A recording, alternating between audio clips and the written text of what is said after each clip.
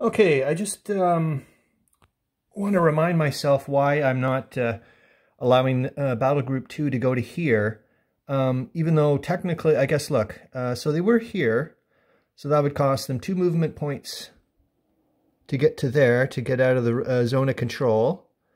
Then it would be, normally just 1 more point, so that'd be 3 if there was nothing to worry about there.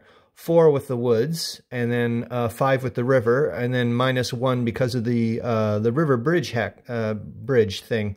However,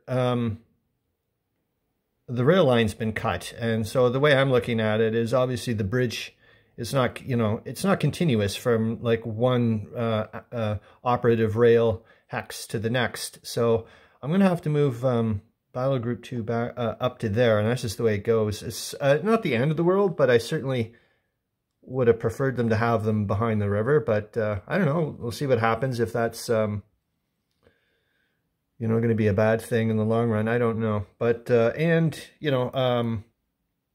so the Cossacks retreated rather than just staying to for the combat. There was no point. I mean, they might as well just go back and not take a hit since they only have 1 strength point. I mean, rather than lose the unit, you might as well just keep it and have the same result, which would have been they would have had to retreat anyway. So, yeah, that's the end of that. Okay, I just wanted to remind myself of why Battle Group 2 is like that, and then it's not behind the river.